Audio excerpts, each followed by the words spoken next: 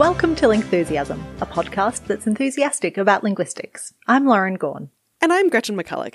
And today we're getting enthusiastic about ergativity. But first, next month, November, is Lingthusiasm's anniversary month. It's been 7 years. For our anniversary month, we ask you to share your favourite episode or just share some Lingthusiasm in general. Most people still find podcasts through word of mouth, and a lot of them don't yet realise they could have a fun linguistics chat in their ears every month. Or in their eyes, since all Lingthusiasm episodes have transcripts. So we're asking you to help connect us with people who would be totally into a linguistics podcast if only they knew it existed.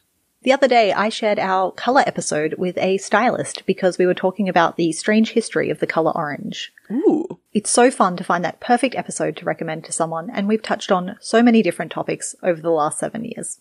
And I'm always sending people to our episode on turn-taking and conversational styles because there's this comment that keeps coming up on social media about having to hold up the entire conversation by yourselves or not being able to get a word in edgewise. And that's a linguistics thing that's been described, and you could listen to an episode about it.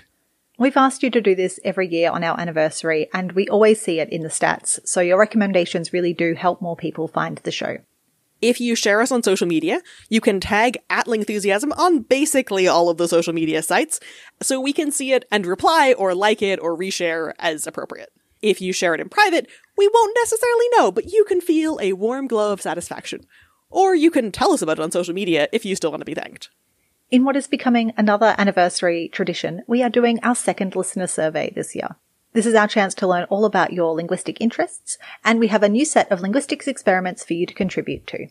If you did the survey last year, the experiment questions are different this year, so feel free to take it again.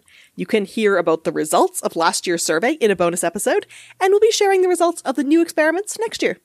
This year, we also wrote an academic article about the process of making Lingthusiasm, which featured some of your answers from the previous survey. So you are officially contributing to academic research, and because of this, we have ethics board approval from La Trobe University for this survey. To do the survey, or read more details, go to bit.ly/Lingthusiasmsurvey23. That's all lowercase and with the numbers in their numeric values, not written out as words. Or follow the links from our website and social media. Our most recent bonus episode was a recap of Gretchen's time at the 2023 Linguistics Institute, which is a month-long linguistics summer course. Was I jealous? Yes. Was I delighted to hear about it? Yes. Go to patreon.com/Lingthusiasm for this and many other bonus episodes. Our patrons really do let us keep making this podcast, so we really appreciate any level of support.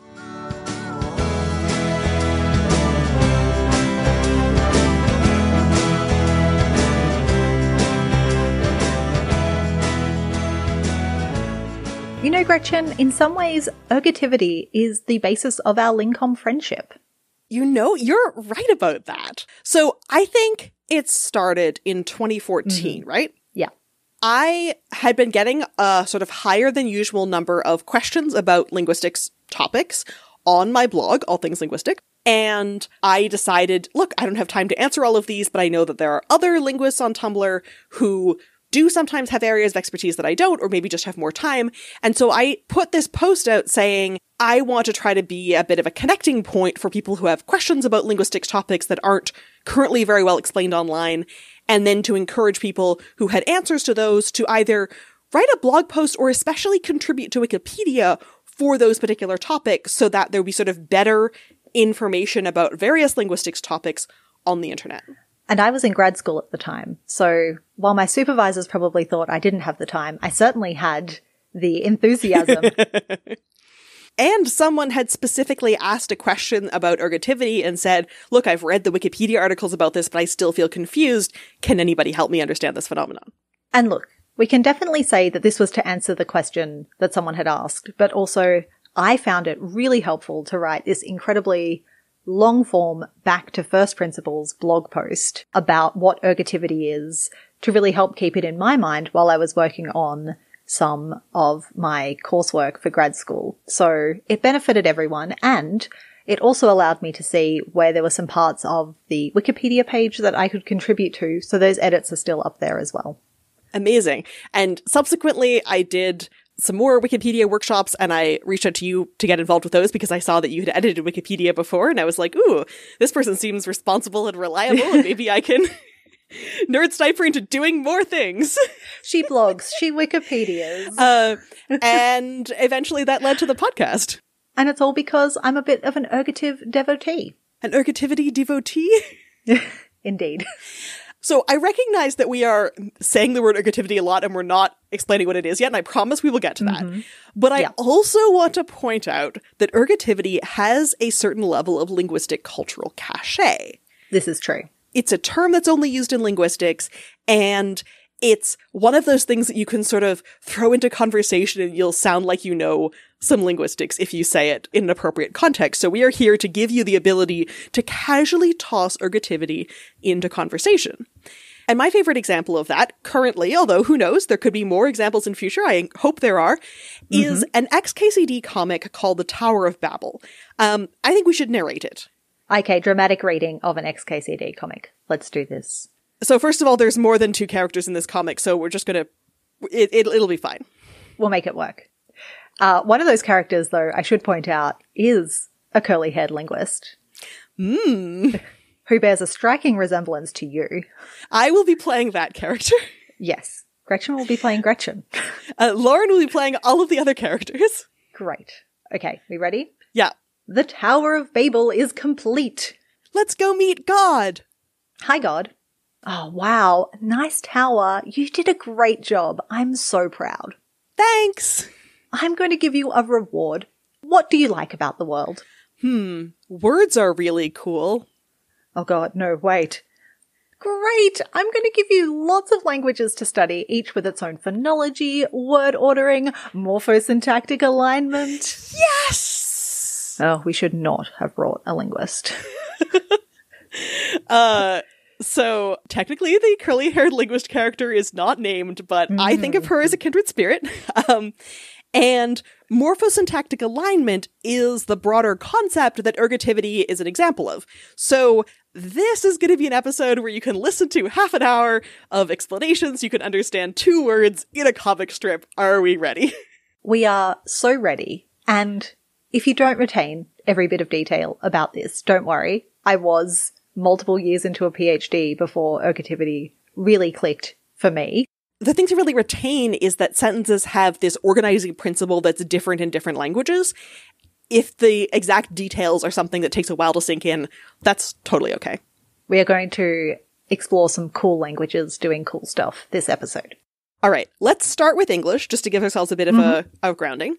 So when you have a sentence, let's take a very basic sentence, Gretchen visits Lauren. Yep. Which is a thing that has happened. And obviously we need to distinguish that from Lauren visits Gretchen. Which in English we do by the order that the words come in. Right. And this lets us know, who's going to Australia, who's going to Canada. Otherwise you could end up buying some very confusing airline tickets. And we could also do a version of the sentence that doesn't use names. You could say, I visit them, they visit me. And here we have both the word order and the form of the words themselves, I versus me and they versus them, that's telling us who's doing what to who. Very convenient. Thank you, English pronouns, for helping here. If I visit them, I can say I arrive, and we have I at the start of each of those sentences. In English, we wouldn't say me arrive.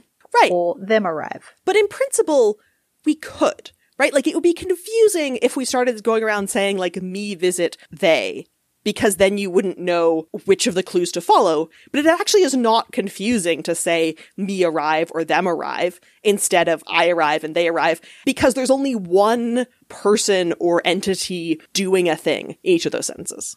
Yeah. So when we have 2 different people or groups acting on each other, when we have 2 different roles in the sentence, we need to distinguish between them grammatically, either with word order or by changing the shape of the word. But when we only have one person or group, one role doing an action, then that solo entity can kind of cluster with either of the forms in the sentence where we have 2 of them.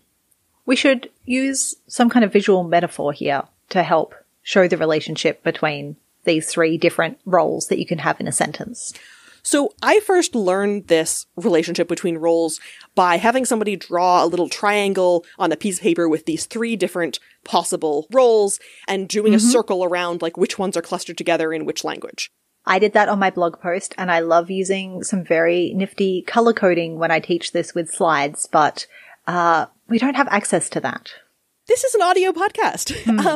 So instead, we thought we would send everybody something in the mail so you can have a visual. Oh, we could launch a massive advertising campaign. Imagine the day where we have morphosyntactic billboards in Times Square. We could just, all of the bus shelters, we could just pay for advertising so you can see this diagram if you're listening to this podcast while you're walking the dog. I think this may be getting out of hand here.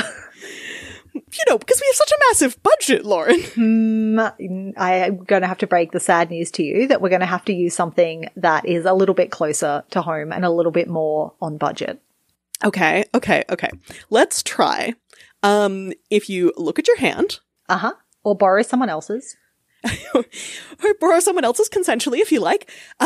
We can put these two people with their two roles in the one sentence on two different fingers. Okay. So if we have Gretchen visits Lauren, we can put the doer, the visitor, that's me, on the index finger. Yep. And the visitee, that's you, Lauren, on the pinky finger. Great. Okay. I've got a little metal hand gesture here. Yeah, you're sort of doing the, horns thing. And then for the one person in a sentence all by itself, like I arrive, the only thing acting, that's going to be on the thumb sticking out on its own. I like that because with I arrive, there's only one role happening there. The thumb kind of sticks out on its own. Right. The thumb is sort of its own solo player. We're just ignoring the middle and the ring fingers. That's more complicated sentences for a future episode. There are certainly other things you can put in a sentence, and we're not going to look at those things/fingers right now. Right. But the nifty thing about this metaphor, so again, we've got the index finger, which is the visitor, the pinky finger, which is the visitee, and the arriving person over here in the thumb. The arrivee. And so the thumb can touch the index finger. Mm-hmm. Like when you're making an okay sign. Yeah. And that represents when you group together I arrive and I visit, the way English does. Yep. Those are patterning together, and you have the pinky finger that's all by itself doing its own thing. That's me. And then you can also have the thumb touch flat against the pinky finger. Yep. This represents when the arrivee and the visitee are doing the same thing. So that would be visit me and me arrive. Yep. In a language that's something like that. And then the index finger is all by itself and it's doing its own thing. So it's doing, for example, I. You know what? It's a lot more awkward for me to touch my index finger and my pinky finger together. Right. And those don't really touch together very well. You can kind of brush the sides a bit, but they don't touch flat as easily as the thumb does. And that represents how you really don't want to mark the two roles in the same sentence with the exact same marking, because then you don't know who's visiting who. Defeats the purpose of distinguishing who's doing what in a sentence.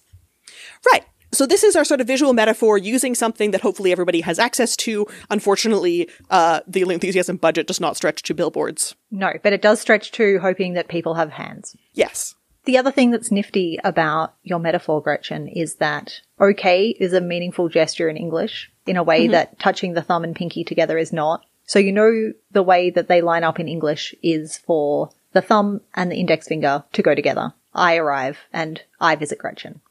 Oh, yeah, because that's a gesture that we have. I can't guarantee that all of the cultures that do have the okay handshake do have this exact morphosyntactic alignment. It only works if you're trying to remember things for an exam in English. And the other thing that's the case, at least for me, is I find it's a bit easier and more comfortable to tap my thumb to my index finger than to tap my thumb to my pinky. And I feel like this represents as a mnemonic how this grouping of the visitor and the arrivee together is a bit more common cross-linguistically. The other one is still in a bunch of languages, and we're going to talk about that, but it's a bit more common to have the index and the thumb grouped together. The other thing I really like about this is that putting the pinky and the thumb together is now like cool new linguist greeting. Yeah, so okay already has a meaning, but the pinky and thumb together, this could be a cool new linguistic hand-shaped gesture. You could do a little tappity tap of your thumb against your index and your pinky finger in succession, and you could use this as a cool hand gesture to flag down linguists in public. Are you a fan of morphosyntactic alignment? Yeah, it's like the live long and prosper gesture for linguistics. I love it. Or if you're at a bar and you're trying to like find a discreet way of finding out if someone's a linguist and you like don't want to just ask them. I don't know why you wouldn't just ask them, but like you could do this little gesture. No. If you're at a bar and you want to find all the linguists in a noisy environment is what you're trying to say there. Right, exactly. Yeah. So I hope this catches on. I did just make this up. I can't guarantee other linguists will recognize it, but maybe it seems pretty useful. So in English, we tend to keep the thumb and the index finger together. I visit Gretchen, I arrive. In other languages, you can have it as the thumb and the pinky together, and it's Gretchen visits me or me arrive. Exactly. And even though that's not the way it works in English, that is the way it works in other languages, and that is known as ergative. Well, so this whole thing is morphosyntactic alignment, and a part of this is ergativity. Mm-hmm. And specifically, we're used to doing this default okay sign, the index and thumb together. This has a name. It's called nominative accusative alignment because those are two different groups. And then the pinky and thumb together is called ergative absolutive alignment, but it often just gets shortened to ergativity because that's like the most salient piece of this entire edifice. Mm-hmm. And people tend to name the like most exciting bit. Of course, you've got to stick with the exciting bits, Gretchen. So when you have the thumb and pinky touching, the person who's visiting is left doing all of the work of packing their bags and getting on the flight. And the other people are just like, oh, I'm just here. I'm getting visited. Like, I arrive. Who knows how that happens? But the visitor has to do all of this stuff. And so the entity that's doing all the work is called the ergative. And the etymology of ergative, that erg there, is from a Greek root that comes from the form ergon, which is work. Yeah. So an ergonomic chair is, I guess, a chair that sort of works well for you. Huh. Yeah. Makes Or like the erg, which is pronounced slightly differently in synergy. Synergy. I guess it is synergy. Working together. That's nice. Yeah. There's some real synergy to that etymology. And I think ultimately the Proto-Indo-European root, werg, a meaning to do, which is the origin of erg as in ergative and synergy, and also energy. Ah. Energy does the work, is also the origin of the English word work. Cool. Yeah. That was a fun little etymological rabbit hole to go down. So the ergative, or to use an English root, the workative. The workative. That would be so good. I should just call it the workative now. We already have enough going on here terminologically to not re-anglicize it. But it is one of those pieces of terminology that was created in the 20th century as part of this formalization of linguistic terminology. And that's why it has this Greek root, and also kind of why it doesn't show up in other branches of sciences, because we didn't borrow it from physics or biology. It was created within linguistics. Right. Whereas compared to something like morphology, which refers to the shape of words, but can also be used in like metals and geography, the shapes of other things, ergative is specifically used for the grammatical concept and only the grammatical concept. So you really look like you know what you're talking about if you can use this word. So let's stop making up fake English ergatives and start looking at ergativity in some languages that actually have it as part of the grammar. And I think we'll just start with one of the poster children languages for ergativity, which is Basque. So Basque is a language that's spoken in Europe, but is not ancestrally related to any of the Indo-European languages. So it's not related to Spanish or Catalan or French or any of the languages that are spoken in that region of sort of Spain and France. And it's also not related to like Greek, which has this common ancestor with English, this work ergative erg connection. And so it sort of gets a lot of people very excited because it's a language that's convenient for people based in Europe to work on, but is not related to the other languages in its neighborhood. Although, of course, it's done a certain amount of borrowing because of contact later. So first cool Basque fact, it's an isolate. Second cool Basque fact, it has ergative when most other European languages don't show anything like this. Third cool Basque fact is, like you might expect for a language that is very different from all of the languages in its neighborhood, it's been undergoing language revitalization movements since like the 1970s and 1980s. Mm-hmm. And we're going to talk a lot more about that in a very soon upcoming episode. So stay tuned for way more about Basque. But as the poster child for ergativity, let's talk about what it specifically looks like. So for our verb arrived, it looks very much like English. If we're talking about Martin, Martin etorida, Martin has arrived. But if we have a verb that has two roles in it, in this example we have Martin has seen Diego, we have Martinek Diego ikusidu. And here we have this ek on Martin. Right, because you have the ek, which is the ergative marker on the one sort of solitary, there's Martin being his index finger all alone, compared to Martin with no marking on the end and Diego with no marking on the end, which are the other form that's called the absolutive, the one that isn't doing as much of the work. And that's the one that's not ergative. And those are the two forms that are sort of linked together, your pinky and your thumb touching each other. Mm-hmm. And we see exactly the same pattern in the language Aranda, which is from Central Australia in the Northern Territory, where if a child is sitting, the child is marked as ampe, but if a child is chasing a dog, it's ampele. So again, there's a suffix on the role that is doing something to something else. So that index finger is marked different from the pinky finger and the thumb. And then again, we see something that's very common with ergativity, and this sort of makes sense when you think of sort of an efficiency perspective.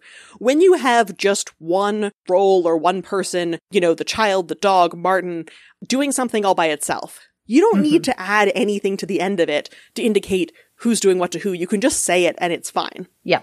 And it's the case when you have two different entities, you need to mark at least one of them so that you can tell who's doing what. And so you pick one to mark, and for languages that are ergative, you pick the one that's doing the action and you mark that one. The other one is unmarked. And then implicitly for languages that are the other category that aren't ergative, you pick the one that's being acted upon to add the marking to. Although in English that's less clear because we're sort of using word order and we're using these sort of relics of markings on the pronouns, so that's not as clear in this case. But in the poster child ergative languages, it's very clear that you have this one entity that's got a suffix on it or potentially a prefix or something like that, and then the other one just doesn't have any marking on it at all. You mentioned earlier that ergativity is not as common as the English style of marking, and I thought this was a really good reason to visit our new friend GramBank and see in a big database of languages just how common each of these patterns were. So before we visit GramBank, let's just test our cross-linguistic intuitions. Do you think of ergativity as pretty common? Not that common? Like, what's your sense of it, just based on the languages you're familiar with? I think of it as pretty common, but I know I have a bit of an area bias because I work in Nepal, where there are a lot of languages that have ergative marking. And then being in Australia, a lot of my colleagues work on Australian languages and languages of Papua New Guinea, and it's relatively common in those language groups as well. So I think it's common, but I think that's my bias showing. Well, yeah, because my gut feeling about ergativity is it's not super common. Like, I know it's in the Mayan languages.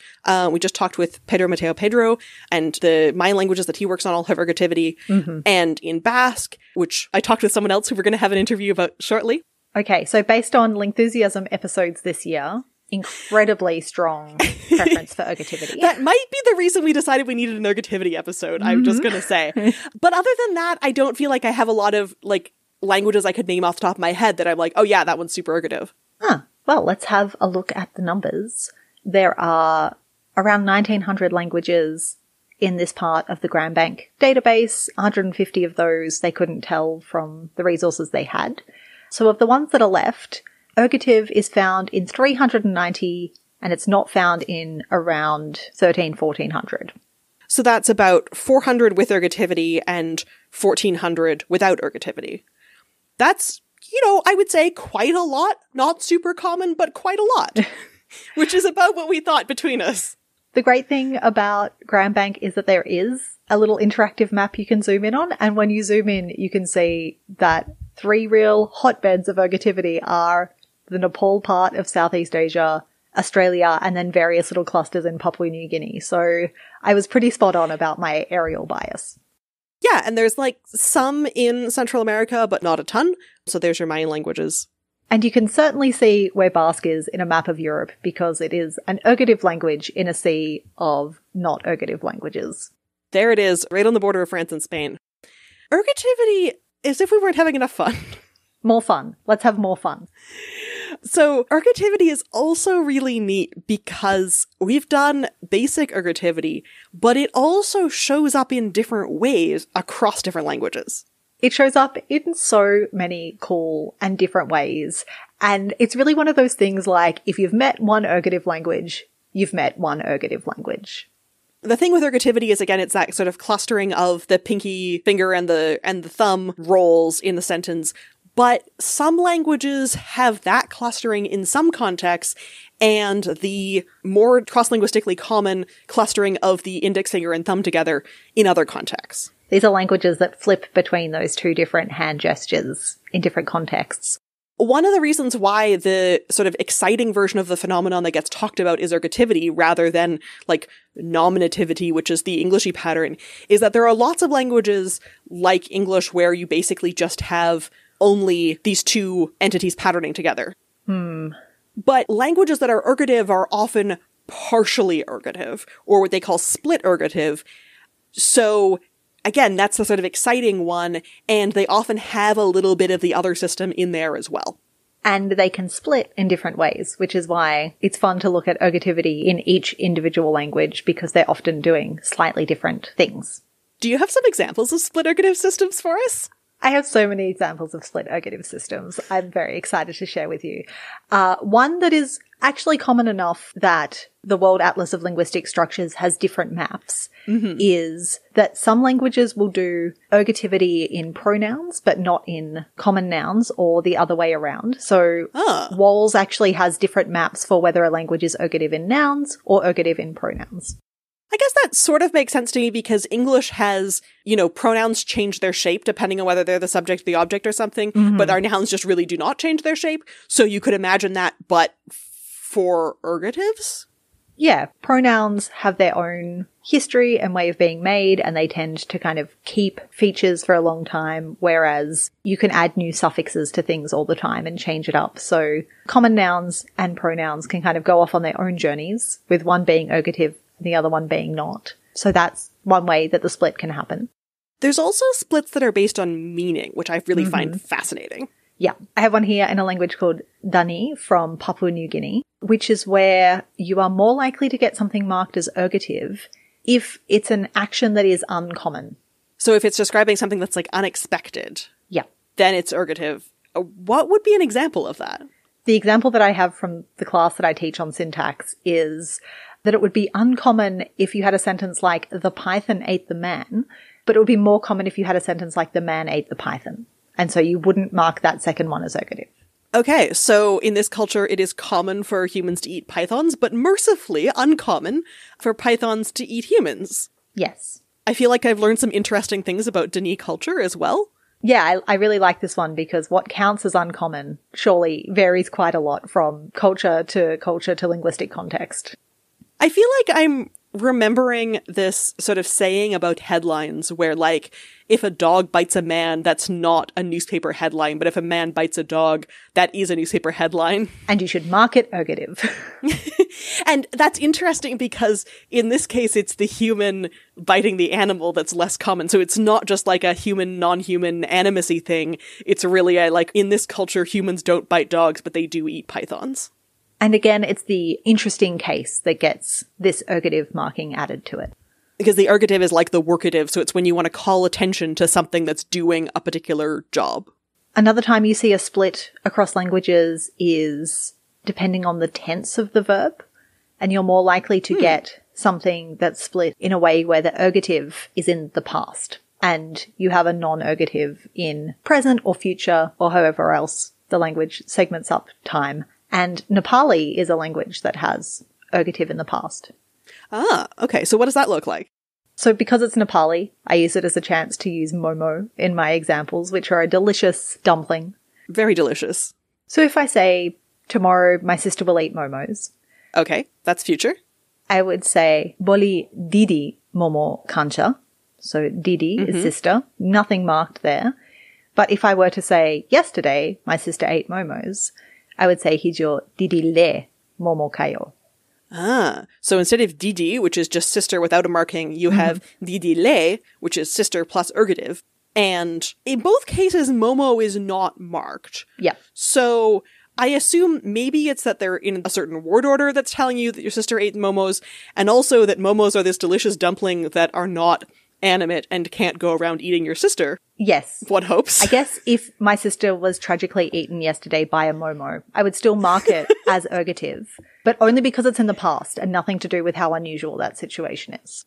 Okay, so you would need to mark Momo with an ergative because that sure is doing something, but not actually because of the surprise factor.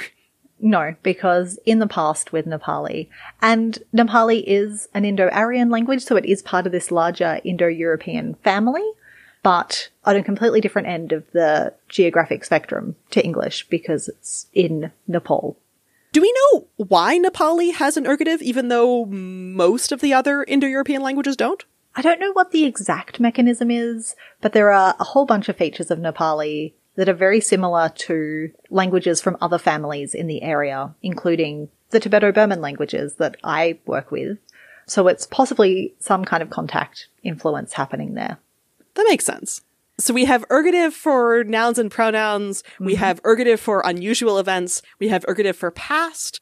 Any more kinds of split ergative systems? So everything we've talked about so far is very much, if it's this form, do this. If it's this form, do that. So if it's a pronoun, do this. Or if it's a past tense, do this. There are ergative systems where it's not a hard and fast rule of the grammar. It all depends on the context, and these are called optional systems. Oh, this is so exciting. And the languages that I work with have these optional systems. So you can't make a grammatical rule that's like, in the past you must use ergative, or you must use ergative with pronouns. Instead, what happens is if you look across a corpus, sometimes you'll get ergative, sometimes you won't, and it really depends on like a range of different factors. So do they have to do with trying to emphasize who's doing the work?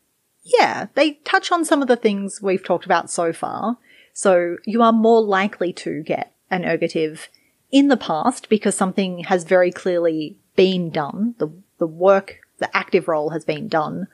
You're much more likely to get it with something that was intentional. Okay, sure. Or that is unusual. You also get things like you're more likely to have ergative if it's not a habitual action, if it's a slightly unusual or uncommon action that someone's performing. Okay. Or if they're more animate. So you're more likely to get ergative with a human than an animal, and more likely with an animal than something like a tree. Makes sense. But this is not 100% of the time. You need to collect a really large corpus of people talking about all kinds of different contexts to see where you're more likely to get an ergative or not. And this also sounds like it has potential to be somewhat cultural because what people think of as a habitual action or what people usually do versus less commonly do seems like it would have some relationships with culture. And this is also why it's really important to not just give people a bunch of sentences to read and translate, because if I give people a list of sentences to read and translate, they'll just give the ergative in all the situations where you have someone acting on something else. So where you would expect there to be that index finger role acting on something else. But then you hear a story and you're like, where did that ergative go? Oh. And it's because it's being used optionally and strategically, which makes it very cool and fun to try and figure out the patterns. So when I nerd sniped you 9 years ago into writing a blog post and updating the Wikipedia article about ergative, I was really like touching into something that was very near and dear to your heart. Indeed. And since then, I've also written the entire Yolmo language page in much more detail that also touches on a little bit of this ergative structuring. Excellent. While we're talking about ways that you could organize how you know who does what to who, you know, you can group the person who's by themselves in a sentence with only one role with the one side of the verb with two or with the other side of the verb with two. But in principle, you don't actually need to make it pattern with anything. You could have a system that has all three different roles marked in three different ways. Does that ever happen? It does indeed. It's known as a tripartite system because there are three parts, each doing their own thing. Do you have an example of a language that does that? Conveniently, I have one from Wankamara, which is a language of Queensland in Australia. And they have three different pronouns depending on what role is in the sentence. Ah, okay, very neat. So for something like I arrived, our thumb form would be ngani. Okay. For the I in I visited you, it would be nkatu. Okay. In English, they're just both I, but they're both different. But then if it was you visiting me, instead of me, it's ngangha. So it's 3 different pronouns for the 3 different roles. So nyangi, nkatu, and nyangha, like 3 different forms. So, none of the fingers are touching each other. I think we could do this in pseudo-English if we wanted to.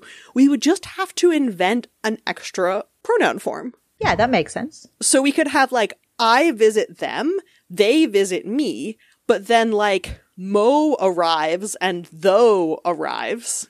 Excellent. And those, you'd have, I, me, and Mo, they, them, and though, or something like this. And that would be your extra form all by itself doing its own thing in the sentence where it's the only one. I love that if you hold up your thumb, index, and pinky and make sure none of them touch each other, you can make the I love you gesture that's based on the ASL form of the verb I love you. And it's I love you tripartite systems. That is really great. I love the tripartite system so much. I'm making the I love you hand shape. So while we're on linguistic phenomena that are a little bit complicated but have really cool names.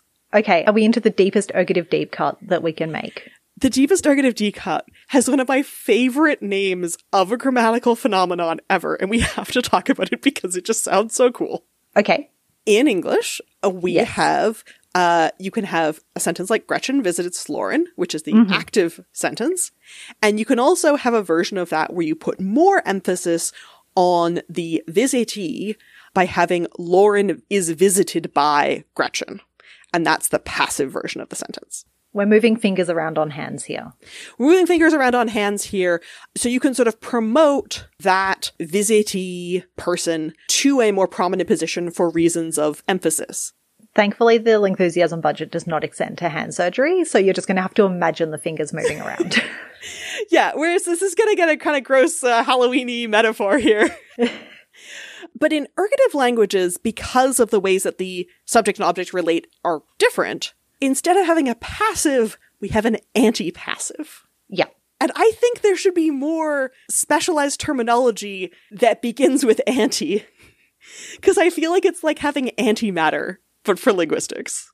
See, I always think of antipasto share plates when I hear antipassive, and they're delicious. So I have positive feelings towards the antipassive.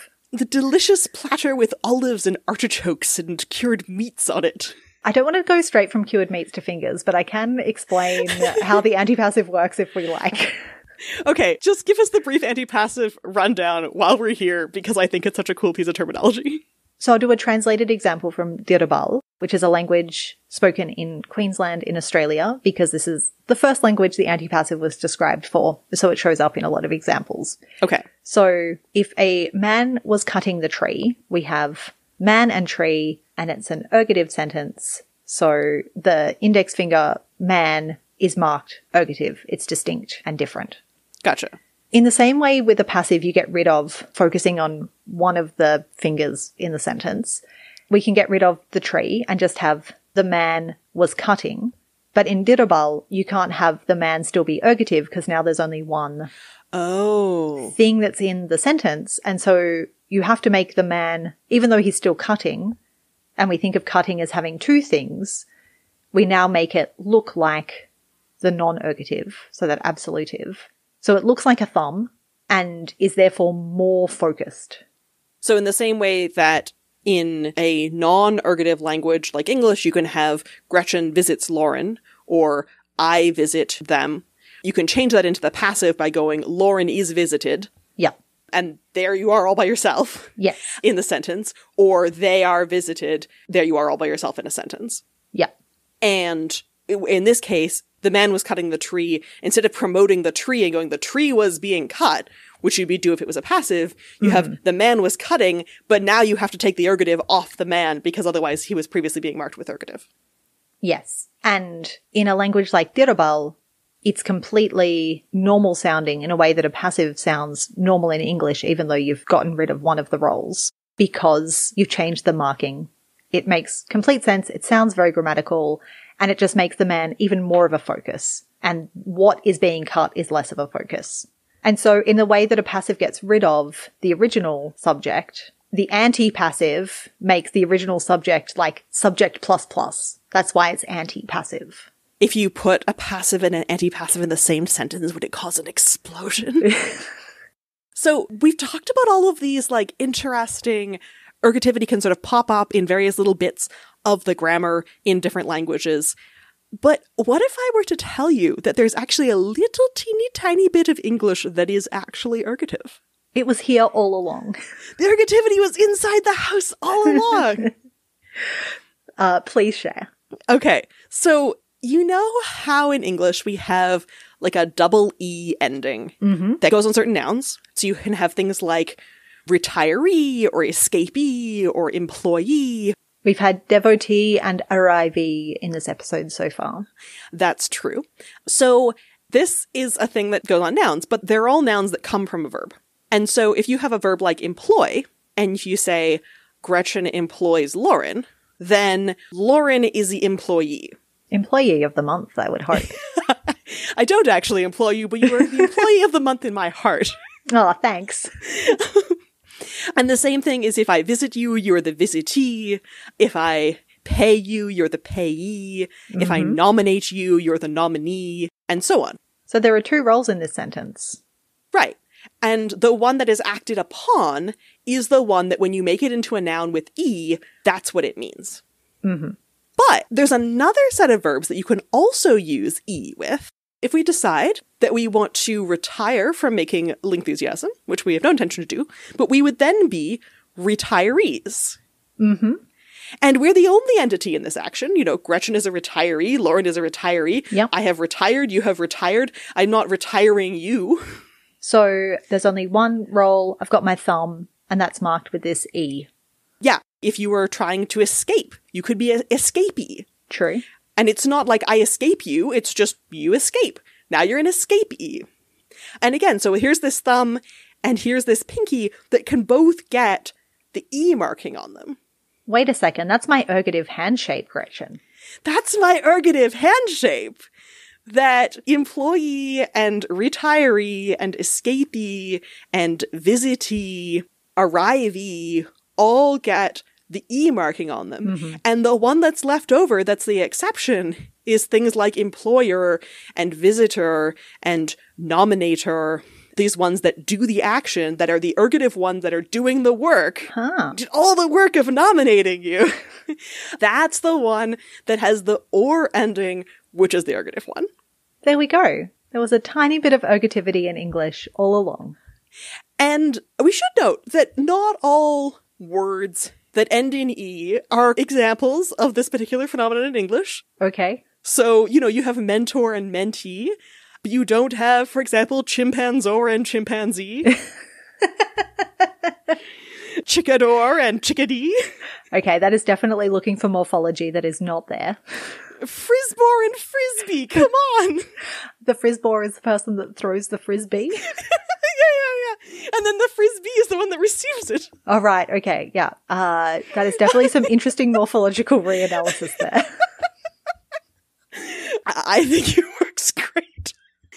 But, you know, it doesn't happen for every instance of the E ending, but it does happen in a bunch of them. And so here's this example of a tiny, tiny way in which English has a split ergative system.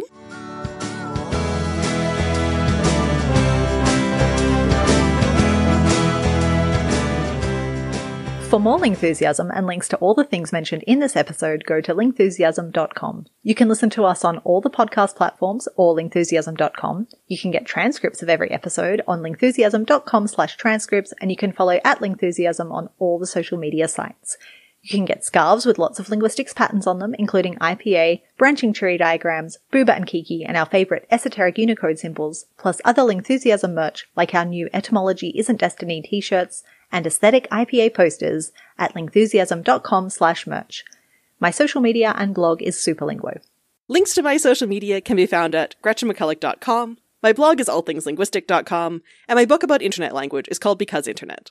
Lingthusiasm is able to keep existing thanks to the support of our patrons. If you want to get an extra Lingthusiasm episode to listen to every month, our entire archive of bonus episodes to listen to right now, or if you just want to help keep the show running ad-free, go to patreon.com/Lingthusiasm, or follow the links from our website.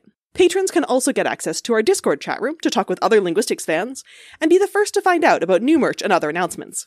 Recent bonus topics include what I learned at Linguist Summer Camp, how we make the Lingthusiasm transcripts, and doing linguistic fieldwork. Can't afford to pledge? That's okay too. We also really appreciate if you can recommend Lingthusiasm to anyone in your life who's curious about language, especially this month in honor of our 7th anniversary. The Lingthusiasm survey is open till December 15th, 2023, anywhere on Earth, and it's available at bit.ly/Lingthusiasmsurvey23. Lingthusiasm is created and produced by Gretchen McCulloch and Lauren Gawne. Our senior producer is Claire Gawne, our editorial producer is Sarah Dopierella, our production assistant is Martha Tsutsui-Billins, and our editorial assistant is John Crook. Our music is Ancient City by The Triangles. Stay Lingthusiastic!